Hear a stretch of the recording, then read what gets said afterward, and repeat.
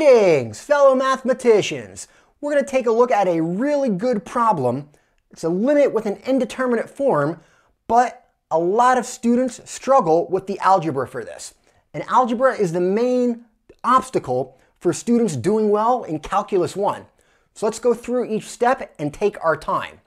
Now first, we're always going to check for an indeterminate form. Here we're plugging in x as 2. And if you check your numerator, you get 1 over 2 squared. So 1 over 4 minus 1 over 4, that's 0. And then in your denominator, you get 2 minus 2, which is 0. All right, so we have an indeterminate form, but now we think of which algebraic trick we want to apply. Now I'm going to think that there is one that is obvious. We have two fractions in the numerator that we're subtracting. We subtract fractions when they have a common denominator. So here, let's go ahead and go through the fourth trick of using a common denominator. Now let's go through that work first for combining the numerator. 1 over x squared minus 1 over 4. All right, it looks like here your common denominator that will work is 4x squared. So take your first fraction, multiply and divide by 4, and then your second fraction, multiply and divide by x squared. Now you should have a common denominator, 4x squared. And you're left with subtracting the numerators, 4 minus x squared. All right, now that's part of the difficulties here. Fractions shouldn't be a problem for Calculus 1 students, but sometimes algebra was a while ago, so there we go. The other part we're going to notice is we're going to be left with, if we plug that in, this is the numerator, we're still going to be left with fractions within fractions. And a nice tip I always like to mention to my students is instead of dividing by this quantity, instead of dividing by x minus 2, you can multiply by the reciprocal. We're going to multiply equivalently by 1 over x minus 2. So let's rewrite this. X is still approaching 2 for the limit, but instead of dividing by x minus 2, we're going to multiply by 1 over x minus 2. And what that's multiplying is here the numerator, which we simplified to this. It's still a fraction, but at least now we have no more fractions within fractions. So we simplified that to 4 minus x squared all over 4x squared.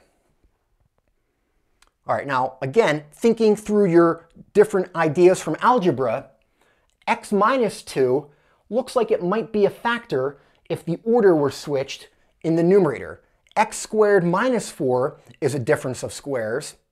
So let's see if we can just factor out a negative to get the order to switch. So a second bit of algebra, we're going to take 4 minus x squared. And just to make the factorization as simple as possible, let me factor out a negative. All right, so if I factor out a negative from a positive 4, distribute that back in, that's going to have to multiply negative 4. And if we're factoring out negative 1, we'll be left with, in parentheses, plus x squared. All right, and here, the order of addition, I can switch.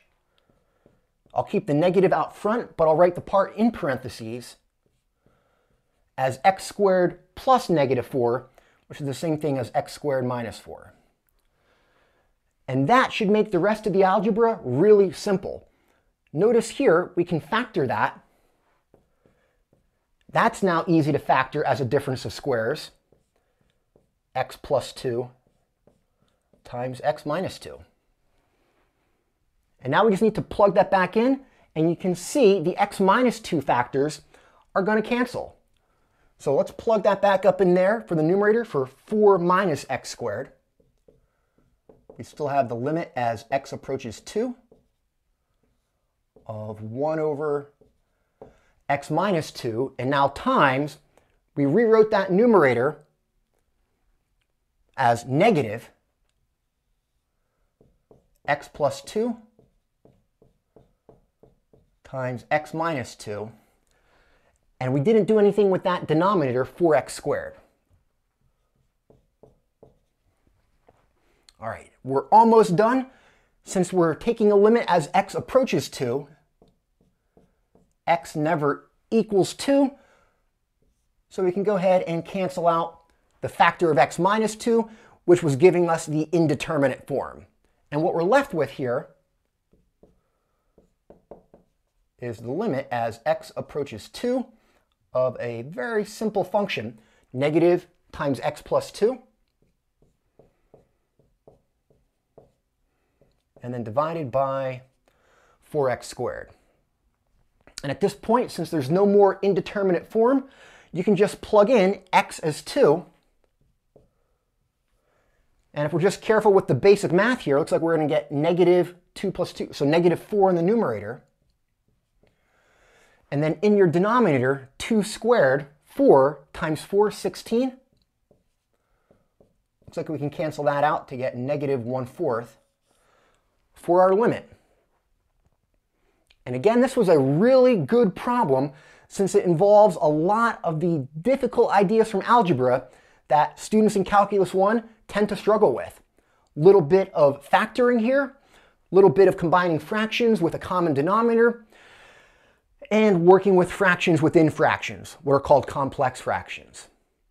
Hope you learned a lot from this video. If you did, support the channel, like and subscribe.